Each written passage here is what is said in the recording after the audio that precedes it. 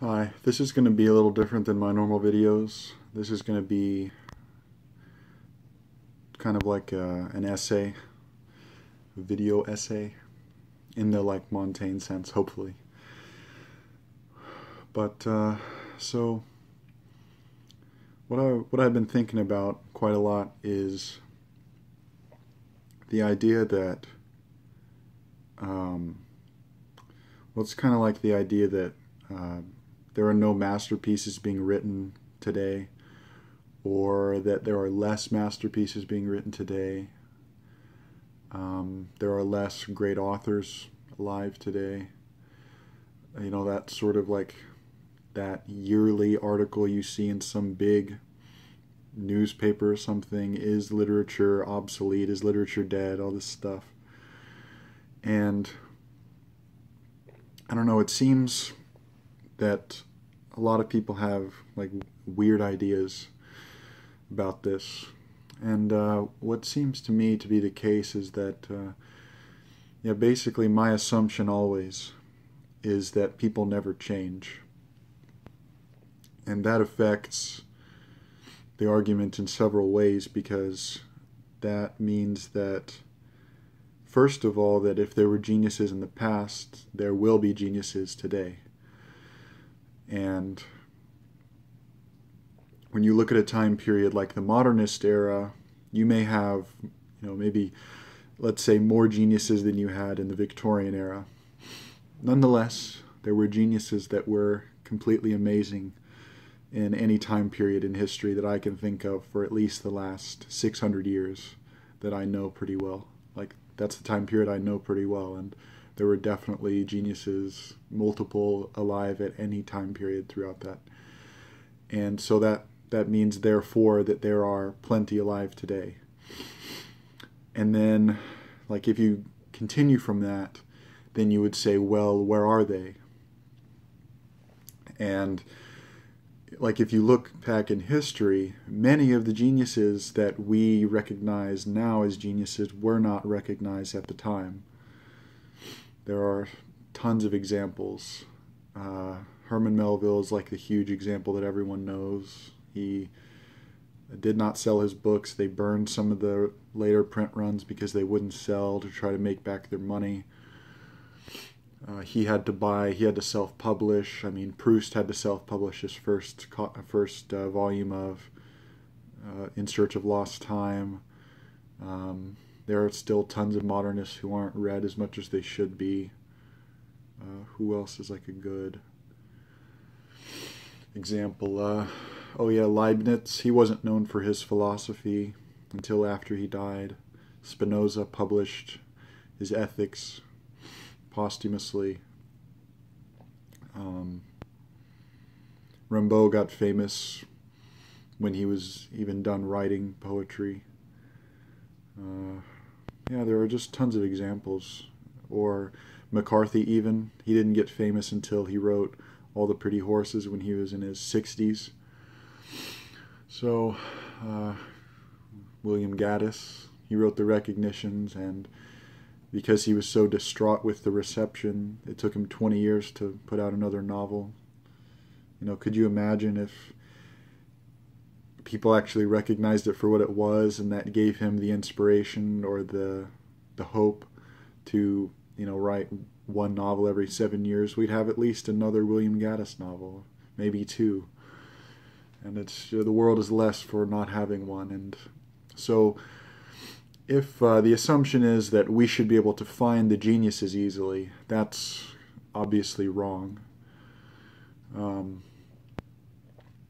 So then the question becomes, maybe the people who are complaining about it aren't looking. And I think that's what it is. I think the people who complain about, where are all the geniuses, they should be shoved in my face. There should be a list of 10 geniuses every year that I haven't heard of, that I can read and just give myself to, that sort of thing. And you can do that for pastime periods, and it's very easy, and that's what everyone does. But, for people in the last 20 or 30 years or so, you haven't had people tell you what's good. So It's hard to know. And then even you can go even in other time periods. Like it took Melville, what the revival was like 40 years after he died, 30 years after he died, from the 1890s when he died to the 1920s when he started getting big again, and then now he's considered an unquestionable genius. So it may be that some really great author that is the next Melville, the next whoever, died yesterday and nobody knows about them yet, and it'll just take someone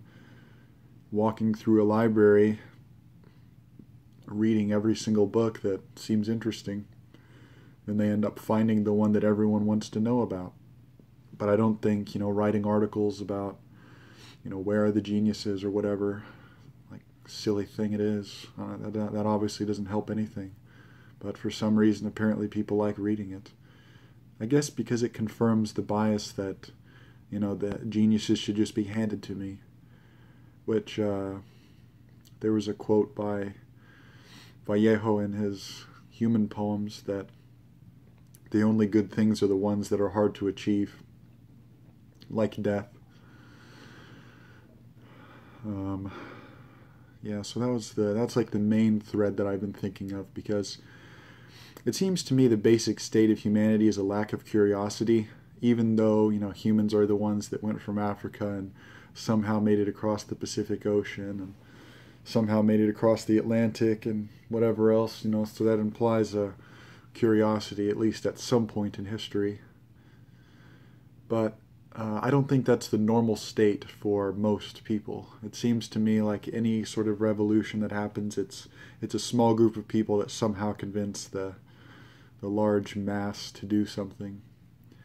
And in that way, I think I'm actually, in some respects, not in sensibilities, but in something else. I'm an aristocrat. I think like an aristocrat, and in many ways I don't. I hate, like fancy stuff. I hate fancy stores. I hate like that sort of fashion, that idea that, you have to wear what's popular now or what people say, or even the idea of having your own unique style. There's something false about it if it's done in a certain way. But in another respect, I am like almost a complete aristocrat in the way that I don't think large groups of people can do anything meaningful. And I've always thought that there's almost nothing more depressing than a large group of people. But then you hear someone like Leibniz say the idea of the wisdom of the masses. If you take 1 million people, the 1 million people obviously are way more intelligent taken as a whole than any single person. But that neglects the idea that that one person can know more than any single millionth person, than like in a certain subject, than any of them. And they may be the only person on earth that knows that much about the subject. So in that way, if you combine everything, no one can know how to put a car together. No one can know the intricacies of quantum mechanics and how meter works in poetry. Not one single person, but there may be one person out of 1 million that knows more about any single subject than all the rest. And well, that's quite obvious statement, but that person, I always hear this idea like, if you were in Nazi Germany, everyone thinks if they were in Nazi Germany, they wouldn't give in to the crowd madness, and they wouldn't, stand guard of a concentration camp. And then, the idea is, everyone would give in. They all did back then. But the actual fact is, not everyone did. Not everyone did give in. And it may be that most people who think that they would not give in would, in fact. But if you do a blanket statement like that to a group of, 100 people, you will be lying to some of those people. You sit there thinking, I know, I'm cynical. Everyone would give in. They did back then.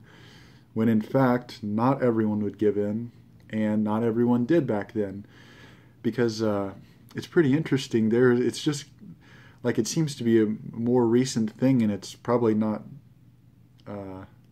like it doesn't capture the interests of people that much. But there were quite a lot of resistance groups against the Nazis. But I'm sure there's a lot more books written about the sufferings of people in the Holocaust than the sufferings of people in resistance groups of that same, like people who were German who were resisting, and compared to the suffering of Polish people in the Holocaust or something, which it's not necessarily a bad thing, but I think it just a lot of people aren't curious, so they don't search out for that sort of stuff that may change their opinion on something. But yeah, and I've seen some authors who kind of follow the same thought process as far as being an aristocrat. I've seen,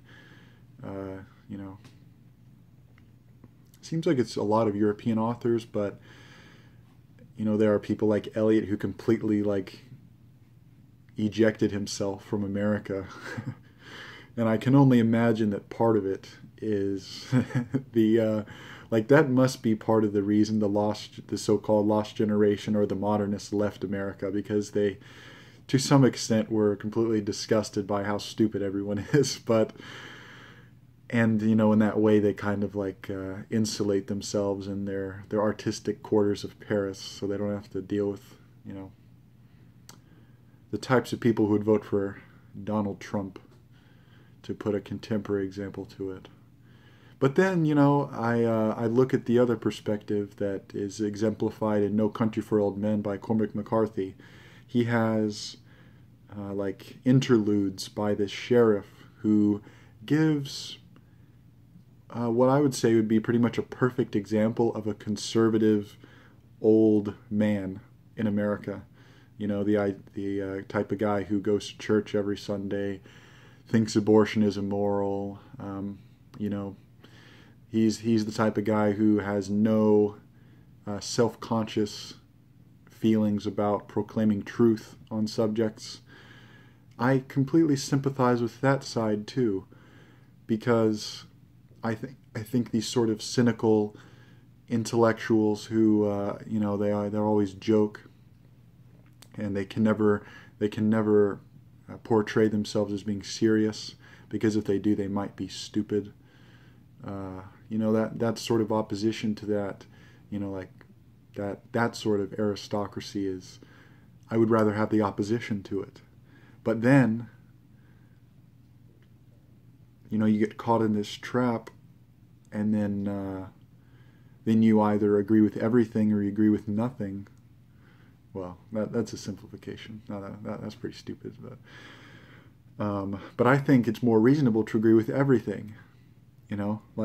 This really seems to me not necessarily condoning everything or agreeing with everything, but it's the idea that really is exemplified in Pessoa and Vallejo, that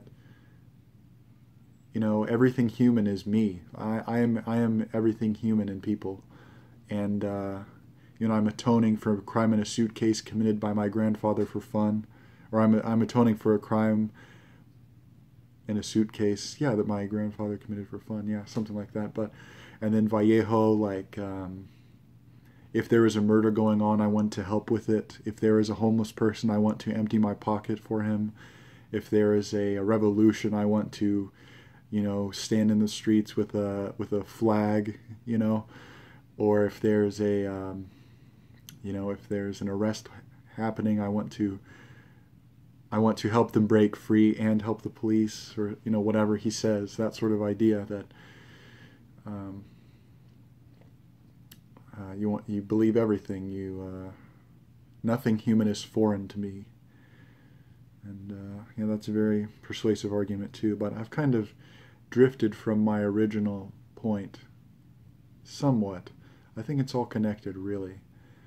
But I think it's very silly, or it's at least it's naive, I would say, to believe that there are no geniuses alive now.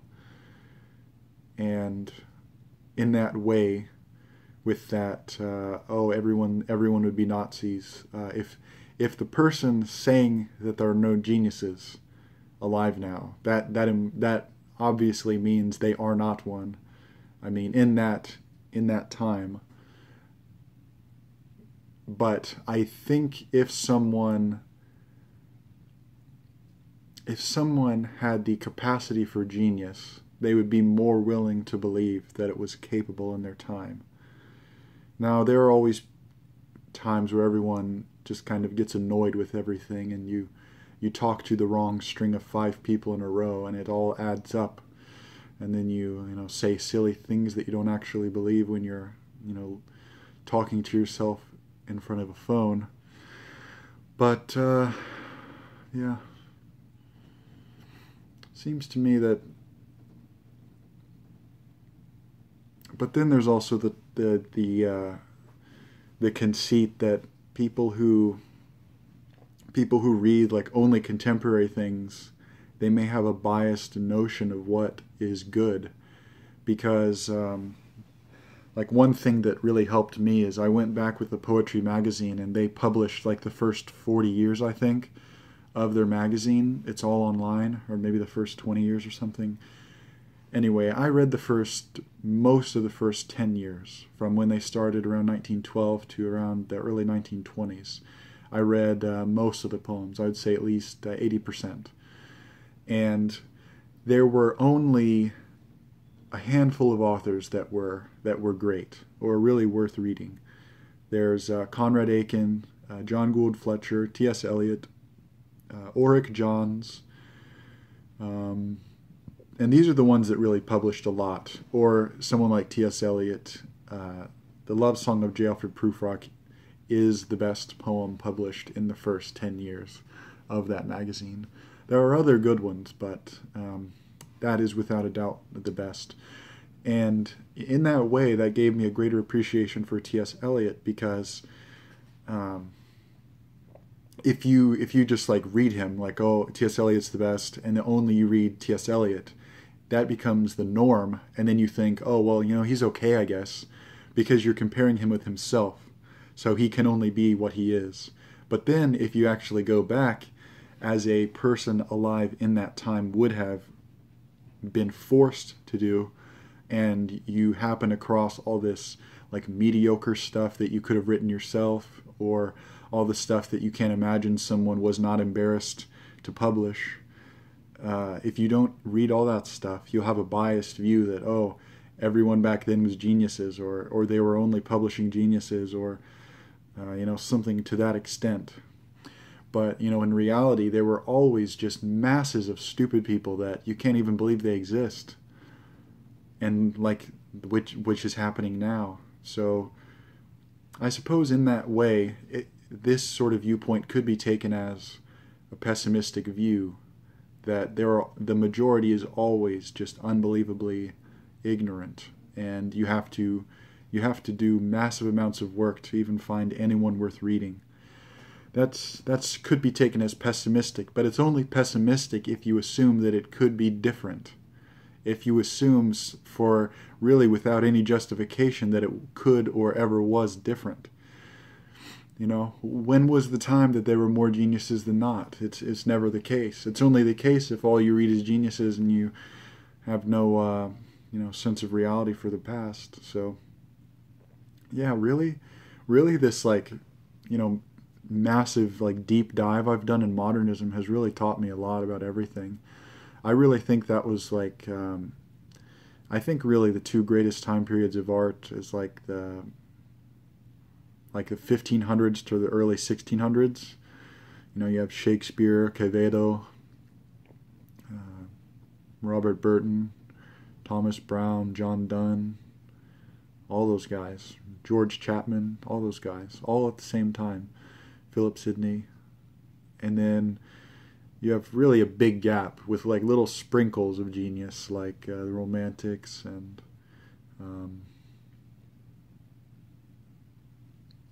Lawrence Stern, and just various other sprinkles of greatness. And then you get into the modernist era, which I think is really the second Renaissance. That's how I really see it that way, because all the poets that came together, all the innovation in painting, drawing, sculpture, music. You know, there are such completely new things that sort of transformation in such a short amount of time, you know, maybe 50 to 70 years, was never seen, you know, since the Renaissance. You know, it took 300 years for it to come around again. So I think in that way, we may be somewhat biased to assume that it should be like the modernist era. And that may be part of it, that we think, oh yeah, like, is art possible after Dachau, that sort of thing. I think that's silly too, but I see what they mean with it. But yeah, doing a deep dive in this time period has been really helpful, because I don't think that, like, contemporary thought has caught up with the geniuses of the modernist era yet. I think there are probably, like, some people on Earth who understand it well enough to build on it, but it seems to me, at least, and now I have to say I haven't read much contemporary philosophy or whatever, but contemporary poetry does not understand the past. And you know, if you look 100 years ago, contemporary poetry was at the forefront of anything, possible as far as understanding goes. Like, I think, who was it? It was one of those obscure Frenchmen, Baudrillard, Badiou, something like that, one of those guys, who said that contemporary philosophy has not caught up with Pessoa. And I think that's true. I think that's completely true, even though I haven't read hardly any contemporary philosophy. I use poetry as a gauge, that if contemporary poetry is saying almost nothing, then I can only assume that contemporary philosophy would do the same. And, you know, that's unfortunate, but it could be that the work that progresses thought, you know, as well, maybe you could say reinterprets past wisdom for the contemporary age. It may be that it's sitting in someone's desk because they tried to publish it and no one could understand it. And, you know, once they die, they will be read more, or who knows. But yeah, I think this has gone on for long enough. I decided to make this video because I really like videos like this where people just talk about stuff, but I just never feel like the ones that I would make would be worth making and worth listening to and worth watching. But it could be. It's the idea where if something's not good enough to be art, it can at least be history. So maybe this can be looked at in 100 years of what people who are 22 on you know, December 2017 would think. So, yeah. Tell me what you think about any of that. I know I just blasted a whole bunch of stuff, but something I've thought about a lot, and I don't hear anyone else talking about it, but I don't listen to many people, I suppose, so that's, yeah. Alright. Death is gang, boss.